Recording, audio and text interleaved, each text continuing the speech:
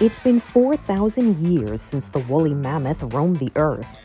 But could this extinct species make a comeback?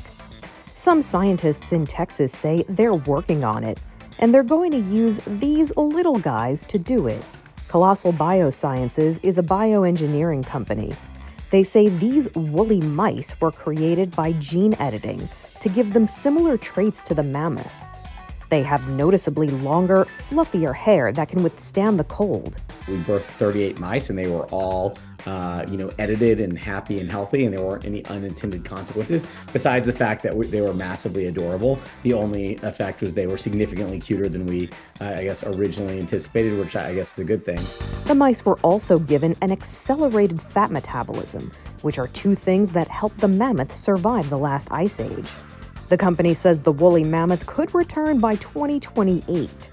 We'll have to see how that goes, but if successful, scientists say they plan to bring back other extinct animals, like the dodo and the Tasmanian tiger. For Inside Edition Digital, I'm Mara Montalbano.